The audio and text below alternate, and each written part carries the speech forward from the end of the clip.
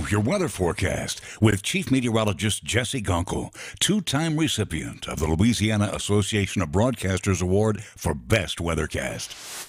Welcome back. Well, rain, it won't go away. And as you see here on our exclusive live Viper radar, that we're currently dealing with some showers and some storms out there. That heavy band that moved through early afternoon now sliding a little bit further south of I-10 and pushing closer towards the New Orleans area. You can see those heavy showers and easily seeing a half an inch to an inch per hour in some of these bands, some areas even more than that. And obviously these areas are under high risk right now for possible flash flooding. Same area yesterday had about 5+ inches of rainfall. So you can see the concern out there that yes, this rain is beginning to add up for many locations. Here in the downtown area, we got this nice little pocket, still some possible showers moving across the Mississippi River, moving back across the downtown area north of LSU, and then obviously a couple light showers sitting right now around the mall area. So the deal is we've got a couple lingering showers out there. Once we get past this wave, I think we're going to get a nice little break overnight before that next round arrives heading into the morning hours of tomorrow. Now, the concern with that is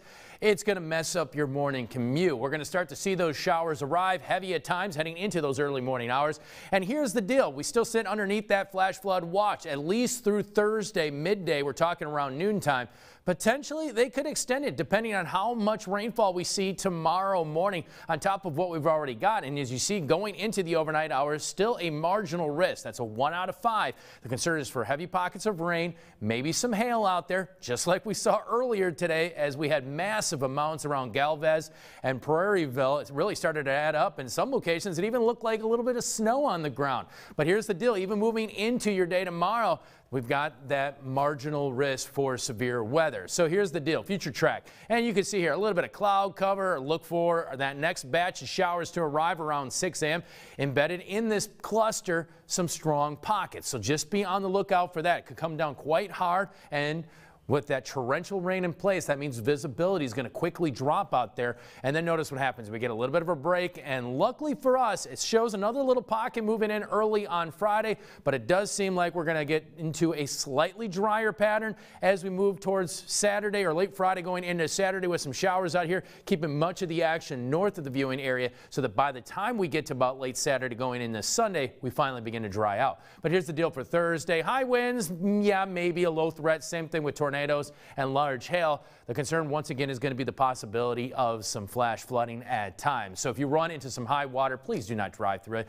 You run into barricades, do not go around them. Just be smart. Satellite radar picture just showing you the big shot, and you can see that all those clouds have moved on. Still, again, watching that tail end, there still is that possibility that we could see some rain tonight. Obviously, we're watching the water levels very closely right now, and here's the deal. We should be fine if we get enough of a lull between each round, and I think that's going to allow the waters to recede just a little bit, but still heavy rain expected into the weekend, some cooler temperatures, highs in the 60s and 70s, and then finally a drier pattern starts as soon as we head into Sunday. So as you take a look at the almanac, we only got up to 66 this afternoon. We started out at 57. That put us well below normal, but here's the deal moving forward. You can see on the extended forecast, we've still got the possibility of rain in the picture at least until Saturday before we get to dry out and get back to some sunshine out there. 71 tomorrow, a stormy start. We've got heavy rain on Friday coming in a couple pockets. Saturday, more storms to start out your day, but then that sunshine moves in by Sunday. Highs sit just around 70. And really, next week should be beautiful, giving us some drying time. Temperatures will sit in the 70s with overnight lows in the 50s.